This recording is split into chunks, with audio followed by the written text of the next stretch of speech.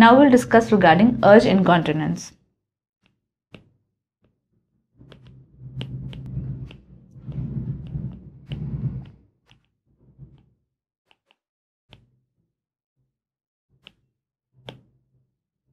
It is the second most common cause of urinary incontinence in adult females. So, urge incontinence due to detrusor overactivity,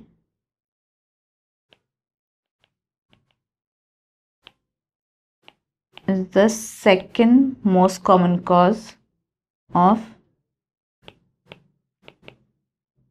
urinary incontinence in adult female. Amongst the elderly women, it is the most common cause of urinary incontinence.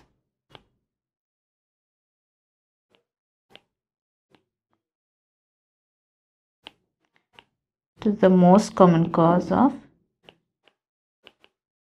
urinary incontinence. Definition. It is defined as the detrusor overactivity, spontaneous detrusor contraction during the bladder filling phase. That may be either spontaneous or when provoked. It is defined as the contraction of the detrusor during the bladder filling phase and the contraction may be spontaneous or provoked.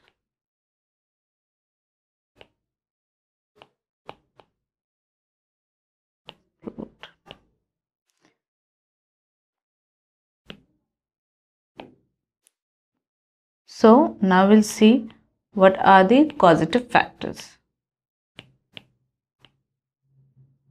Causative factors are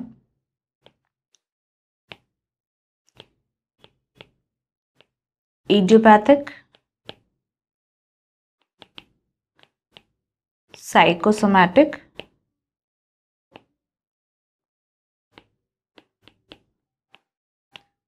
following surgery for incontinence,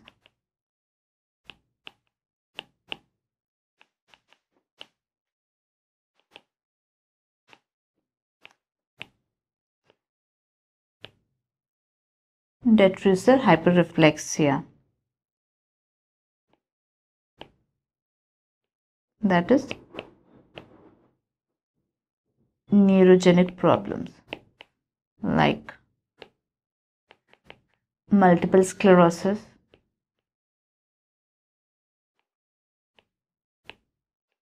spinal injuries, stroke,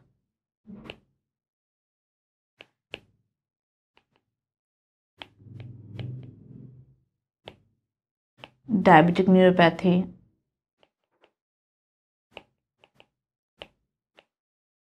or Parkinson's disease.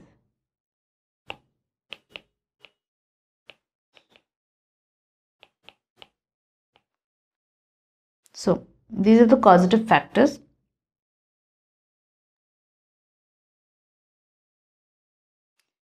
Now, we'll see the symptoms.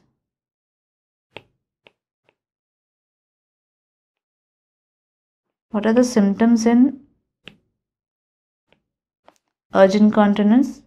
Urgency, frequency, nocturia, and bedwetting. Urgency, frequency, nocturia, and bedwetting. These are the symptoms of Now, what are the investigations needed to diagnose urge incontinence? First of all, any incontinent patient needs to maintain a urinary diary, as I have discussed in stress incontinence.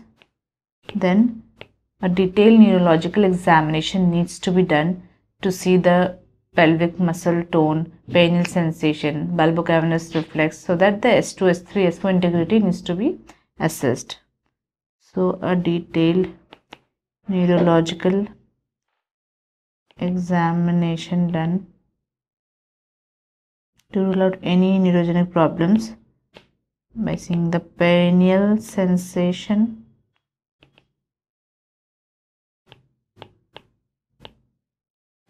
pelvic floor muscle tone,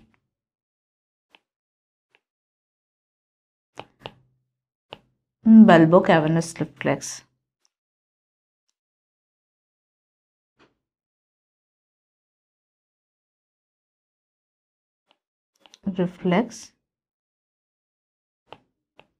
S2, S3 and S4 integrity is checked.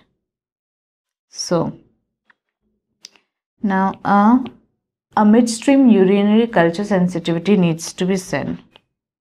Midstream urine culture sensitivity as cystitis is one of the common causes of frequency, increased frequency of urine. So, midstream urine culture sensitivity is done. Uroflowmetry, then cystometry. In cystometry, you will see the true red pressure is more than 15 cm of the water during the bladder filling phase with 200 ml. True detrusor pressure is more than 15 cm of water during the bladder filling phase.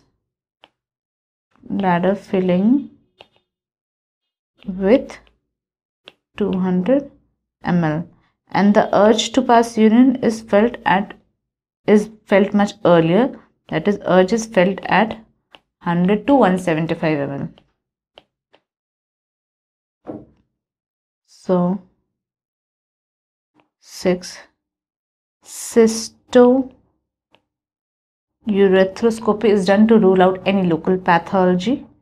Urethropy is done to rule out any local pathology, and voiding cystourethrogram is done to see the bladder trabeculation, diverticuli, or any vesico-ureteric reflux. Done to see the bladder trabeculation,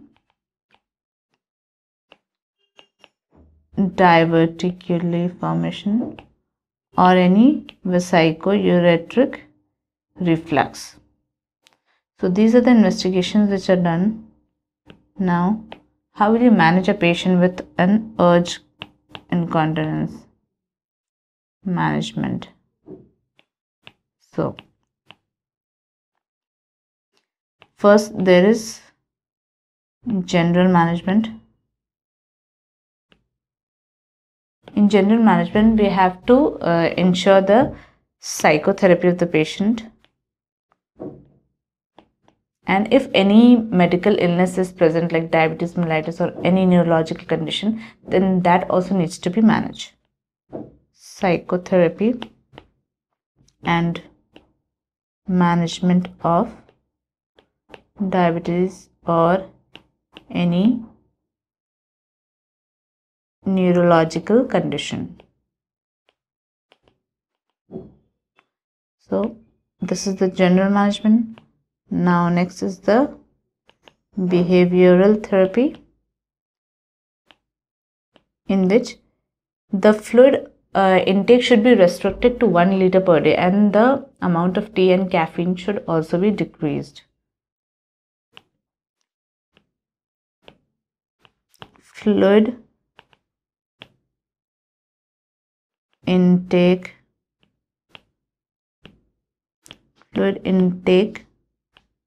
needs to be restricted to 1 liter per day.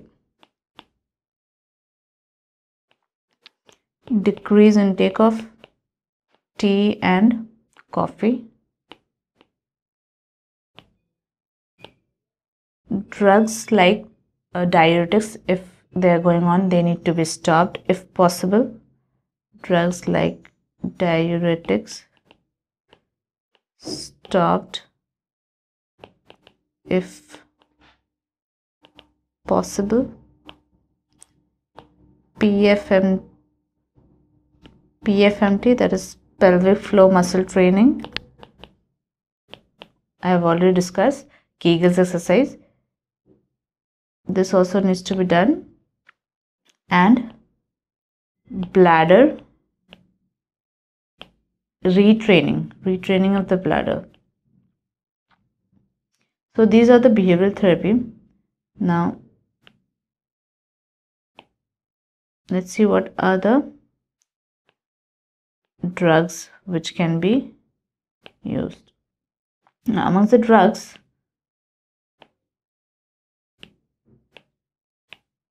we can use antimuscarinic drugs like oxybutynin, tolterodine, difenycin, solifenacin, but they come with certain side effects. So antimuscarinic drugs like oxybutynin,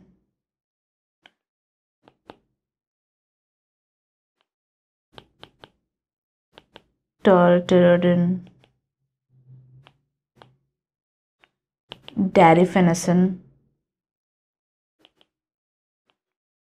and solifenacin. All these have side effects like dry mouth, dry skin, constipation, blurred vision. Dry mouth, dry skin, constipation, blurred vision, and these drugs are contraindicated in certain conditions like glaucoma, myasthenia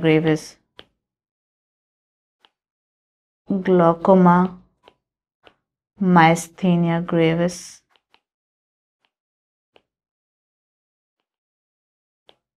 ulcerative colitis,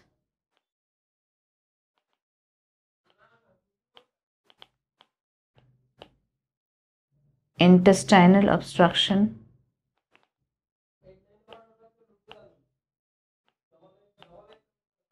or urinary retention.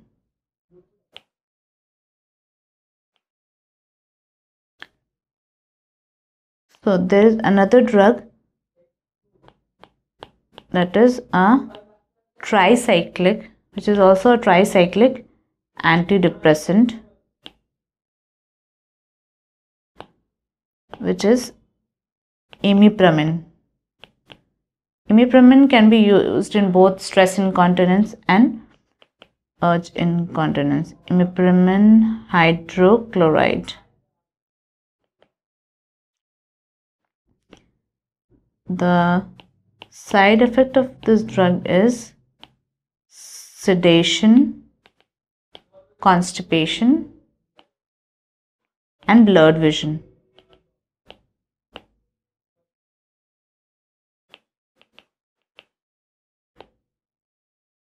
and it is contraindicated in hypertension and coronary artery diseases. Okay. Now we can also use drugs like synthetic, antidiuretic,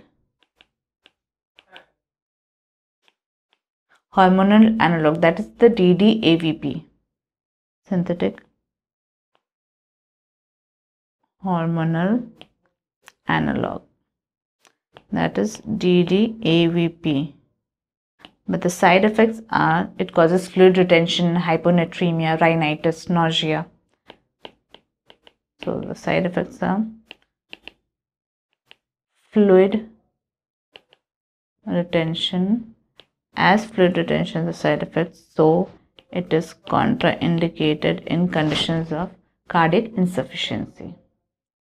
Cardiac insufficiency. So side effects of fluid retention, hyponatremia,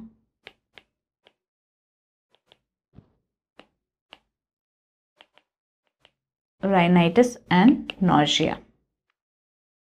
Okay, so these are the drugs which can be used for urge incontinence.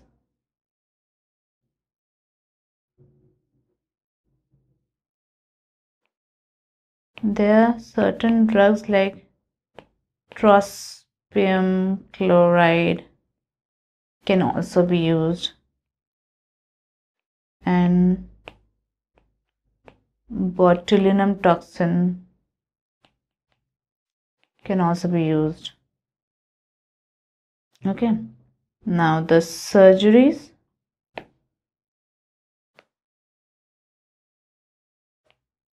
Surgeries which can be done in a case of urge incontinence is denervation, augmentation, cystoplasty. Denervation and augmentation, cystoplasty.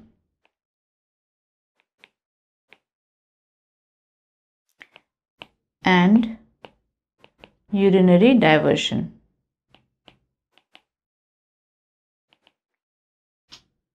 Okay, so this was all about your urge incontinence. Now mixed incontinence. In mixed incontinence,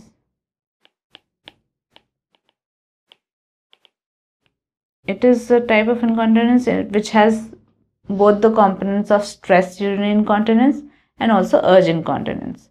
So it also has SUI as well as urge incontinence.